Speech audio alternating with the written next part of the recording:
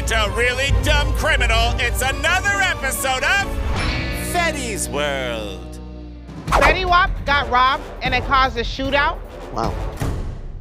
Okay, try to calm down. Fetty, right there, and his boys got into it with some other dudes at a deli in Patterson, New Jersey. And basically someone snatched his 1738 chain. What's a 1738 chain?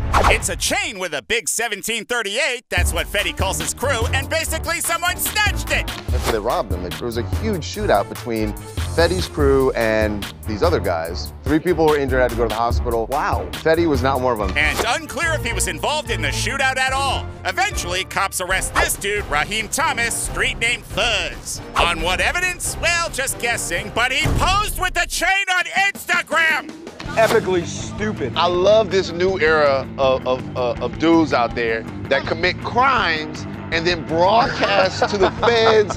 And that's him in the video with the gun, so his lawyer's got some work ahead. Anyway, Fetty and Fuzz's feud goes back far. He says that Fetty Wap and his people have blackballed his crew, that none of the record labels will talk to them now. Months ago, I think in December, we shot this guy. Oh man, Fetty Wap, little gay ass man.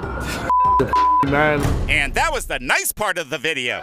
He warns Fetty not to come to Patterson, which he did, and was Fuzzy mad Fuzzy was. How did Fuzz find where Fetty Wap was? You hear by the street, they be like, oh, he's in town, let me shoot out. Come to Patterson, New Jersey. We also have the Great Falls of the Passaic.